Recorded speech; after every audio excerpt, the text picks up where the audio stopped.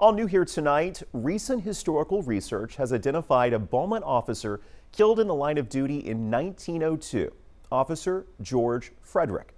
Frederick was also Beaumont's first black police officer. And tonight, Beaumont Police want help finding his descendants and where that fallen officer was buried. As 12 News reporter Simona Barca explains, BPD has a plan to remember his sacrifice. This isn't the kind of mystery that can be solved with a magnifying glass or even a flashlight, but it does help to take a closer look. Tyrrell Historical Library is home to a Beaumont Enterprise article from 1902 about the shooting that killed Officer Frederick and another woman. On May 3, 1902, Officer Frederick was at his home when he heard gunshots nearby. He responded to a fight between two sisters.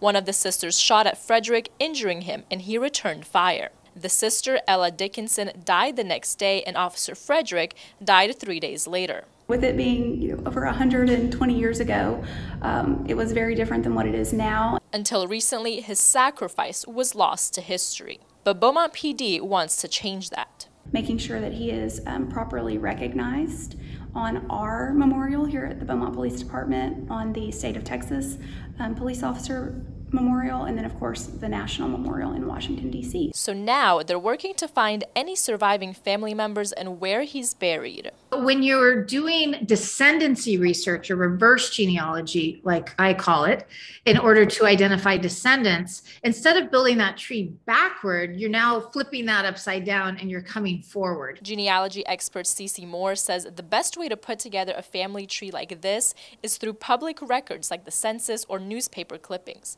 But finding records from 120 years ago can be tricky. Right now what I've been looking for are city council minutes from even earlier, like as early as 1882, from when this officer would have been hired. Catherine Leister with the Tyrrell Historical Library says the article about the shooting is the only newspaper article she's found. She didn't even find Frederick's obituary in the paper. So appealing to the public for some oral family history might be an easier course of action.